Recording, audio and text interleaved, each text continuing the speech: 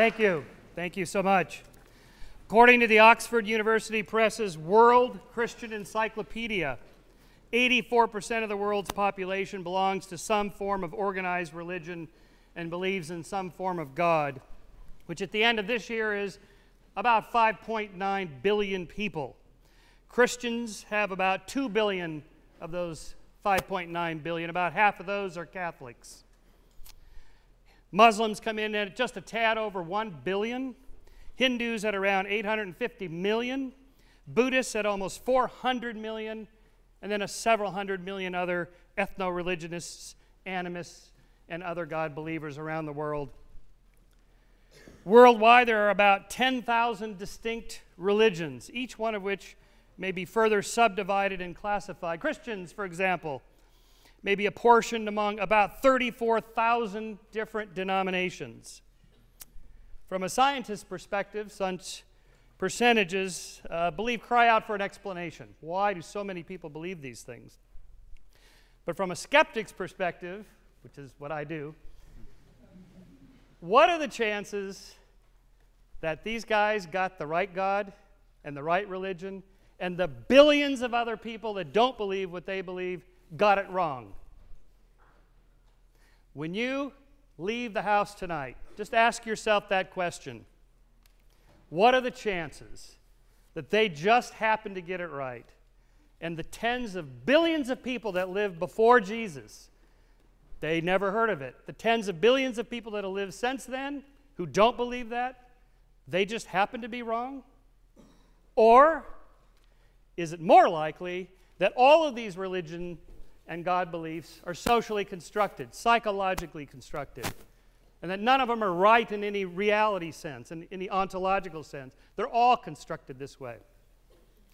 In my few minutes, I will present to you two lines of evidence for this claim that humans created God and religion, not vice versa.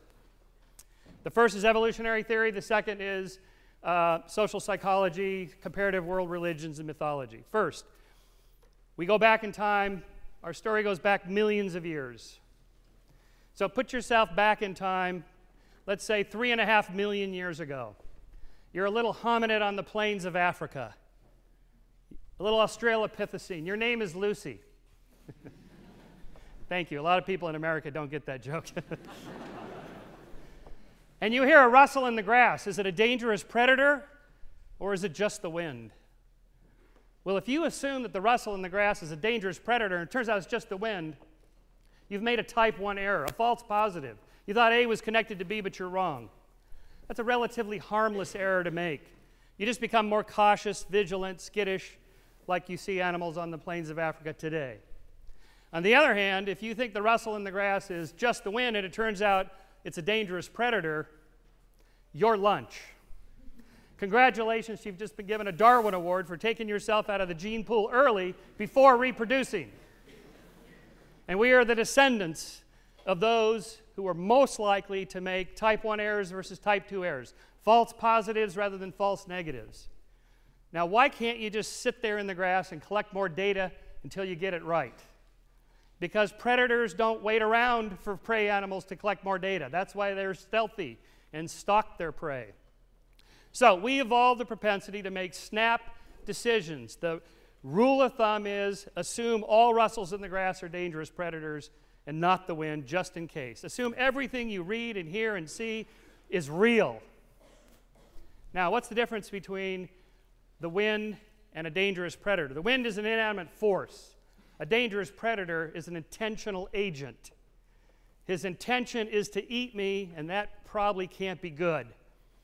So we also evolved the capacity not only to find these patterns and make those kinds of errors instead of the other, assume everything is real, we also infuse into those patterns intentional agency. We just think everything is not just real, but real and animated, alive, even if it's invisible. We now have a lot of evidence from cognitive psychology that this begins at a very early age, perhaps as early as age 2 or 3. I'll just give you one experiment among many. Jesse Baring's research with little children who are brought into a room, and they're given one of these little balls with Velcro on it, and you throw it at the dartboard and it sticks on it. That's the goal. So they're brought into the room, but they're not allowed to just do that with their good hand. They're turned around and they have to do it backwards. So they're really bad at it, as any of us would be. And then the experimenter leaves the room, and he says, just do the best you can and come out and tell me how you did. So, of course, they all walk up there and just stick it on the thing, right? All right. Part 2 of the experiment. The little children are brought in, and each of them is told, right next to the dartboard is a chair here. On the chair is Princess Anne. She's an invisible princess, and she can see everything you're doing. Experimenter leaves the room. All of a sudden, the children stop going up to cheat. The shadow of enforcement, the sort of infusion of agency of an invisible being in a chair that sees what we do, keeps track of our moral behavior, begins at a very early age. Our brains have evolved this capacity for agency. That's the earliest God beliefs. Okay, next line of evidence. Here's what happened about 5,000 to 7,000 years ago. These animistic, simple God beliefs and sort of social religions that evolved to help us live together as a social primate species began to break down as populations grew from a couple dozen to a couple hundred individuals to thousands, tens of thousands, millions of people in state societies, from bands and tribes to chieftains and states. We needed some more formal means of behavior control and enforcing the rules of social cooperation. 2 institutions evolved for that: government and religion. Government says, here's a copy of the rules, everybody gets one, and here's the punishments if you break the rules. Religion says, if you think you got away with it and you cheated the state, nuh-uh. There's an eye in the sky that knows all and sees all, and in the next life, justice will be served. That's a very powerful force for social control. Again, if it happens with little kids, you can do it with adults, which is what churches are all about. So that's the modern version. That's what happens with that. Now, second line of inquiry on social phenomenon and comparative world religions.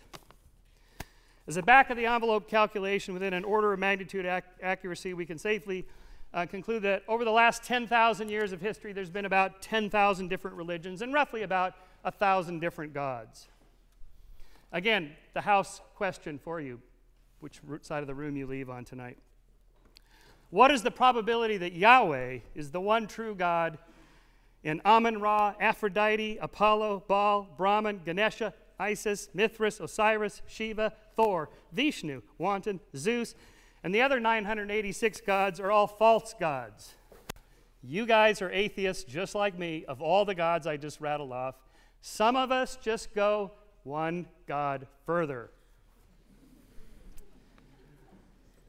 Now, think about this as another thought experiment. If you happen to be born in, say, the United States or England in the 20th century, there's a good chance that you believe that Yahweh is the all-powerful and all-knowing creator of the universe who manifested into flesh through Jesus of Nazareth.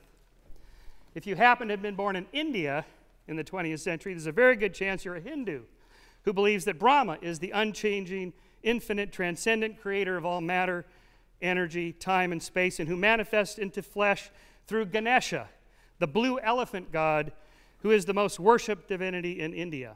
To an anthropologist from Mars, these are all indistinguishable. Of course, they're individually different, but taking the big picture, they're all indistinguishable in that sense. Even within the 3 great Abrahamic religions, who can say which is the right one? Christians believe that Jesus is the Savior, and you must accept him to receive eternal life in heaven. Jews do not accept Jesus as their Savior. Neither do Muslims. In fact, roughly 2 billion of the world's 5.9 billion don't accept that. So what happens to them? Again, are they really right, and all those other good people who believe just as passionately as they do are wrong?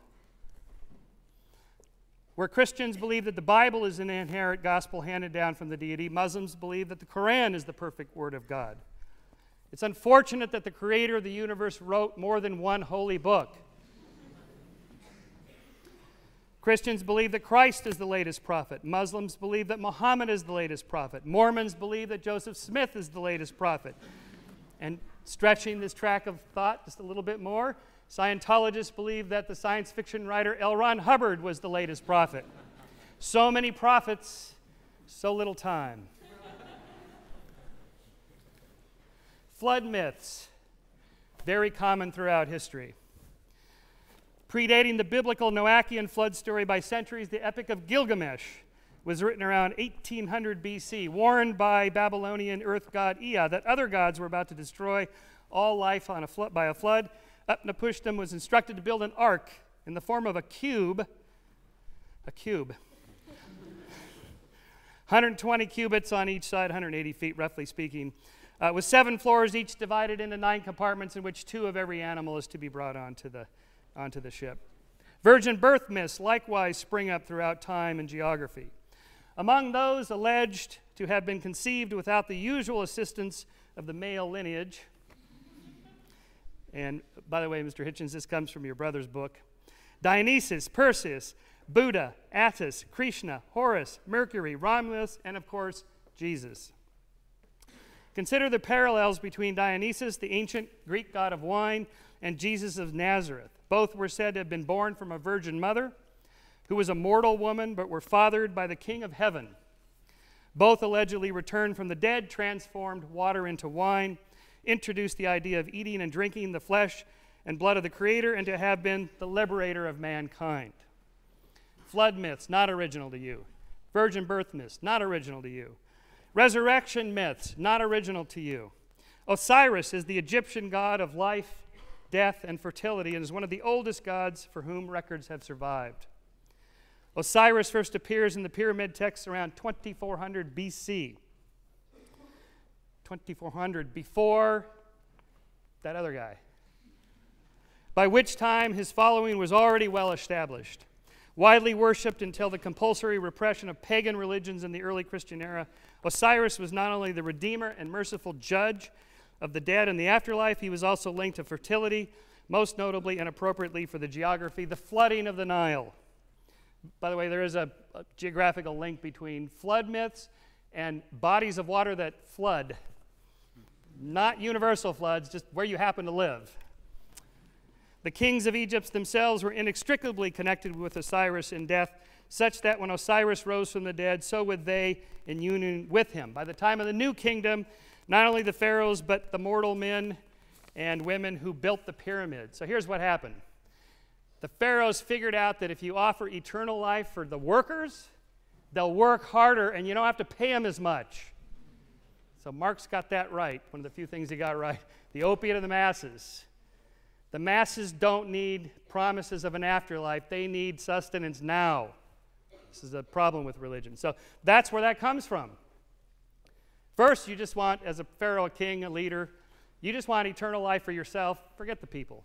Well, then you find out they'll work harder, and they'll support you more if you give them some alms, like eternal life. Shortly after the crucifixion of Jesus, there rose another Messiah, Apollonius of Asia Minor, whose followers claimed he was the Son of God, that he was able to walk through closed doors, heal the sick, cast out demons, and raised a dead girl back to life. He was accused of witchcraft, sent to Rome before the court, was jailed, but escaped. After he died, his followers claimed he appeared to them and ascended into heaven. This redemption after being oppressed is a very common myth throughout history. And you can understand the psychology behind it. The Native Americans in 1890 began a Messiah myth with a Paiute Indian, Wavoka, who received visions of God. He was thought to be the Messiah or the deliverer of the Messiah, in which the buffalo would all return, the white man would leave and go back to Europe, and life would become better again. This is what oppressed peoples do. They make up stories that makes them feel better. It's often claimed that you can't prove a negative. Us atheists, we can't prove there is no God. Okay, I can prove that humans created gods and religions, and I just did. And there's 50 more stories like this of the geographical location, the time you happen to have been born, the anthropology of religion, the psychology of religion, the sociology of religion. We know exactly how this happens now, all the way down to the neurology, the neuroscience of religion. We know that people are making this up. Now, of course, you can make the argument, well, God planted the God module in the brain so he could talk to us or something. How come we all seem to talk to different gods then? Are there just a bunch of them out there and they're competing for our brains? Why is it, as Dan Barker pointed out, there's very little agreement amongst believers? Why is that? So my conclusion then is that as you think about the House vote tonight, again, what's more likely? It's obvious that all these other gods are made up. You already know that. You agree with me on that. You're all atheists for all those other gods. So I would just implore you to go one God further. Thank you.